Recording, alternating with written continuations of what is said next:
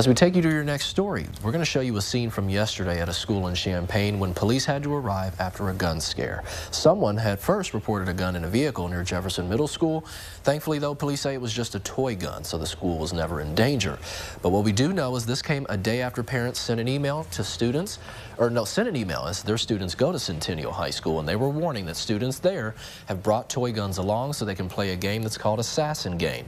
The district says students were out at lunch. Then a group saw the potential weapon in a car, so administrators immediately notified the students and brought them inside the building, along with activating that hard lockdown. Several officers arrived shortly after, checked the security video, and verified it was only a plastic toy gun, so the lockdown was lifted.